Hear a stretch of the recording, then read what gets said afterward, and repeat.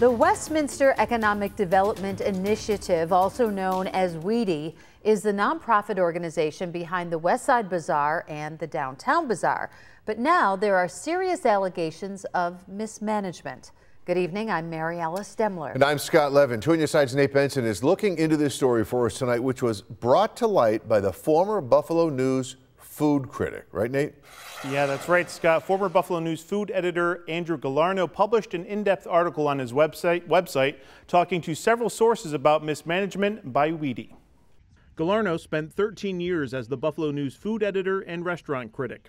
Before that, he was an investigative reporter at numerous papers around the country. Thursday, he published an article on his website, 4bites.net, about WEDI and the West Side Bazaar. The story says that tenants are not feeling well served.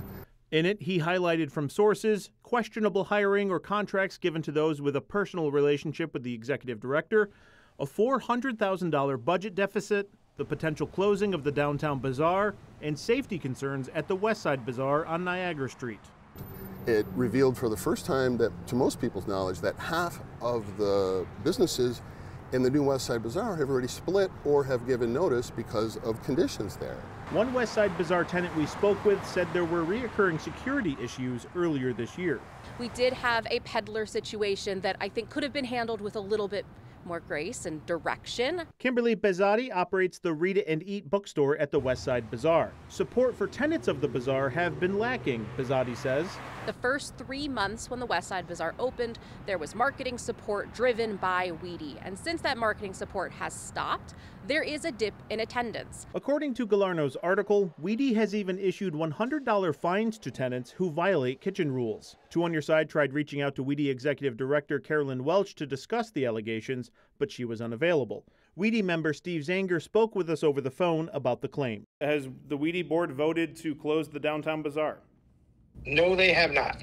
Zanger said the downtown lease expires at the end of the year and they are looking at finding a way to keep it open. Zanger pointed out in his article that the organization's facing a $400,000 deficit. Is that accurate? It's not accurate. I think that was accurate at one point. He says the organization has recently done some belt tightening and fundraising. Do you characterize the situation right now as mismanagement within the organization? I do not. I mean, with all due respect to the article, I think, as we stated in the comments, it was pretty one-sided. Gallarno dismissed the statement by WEDI that his reporting was inaccurate. I read that as, prove it. And I say, okay. Now, this story has a lot of ins and outs. We have more details posted right now on our website and a link to Andrew's original reporting and more statements from WEDI.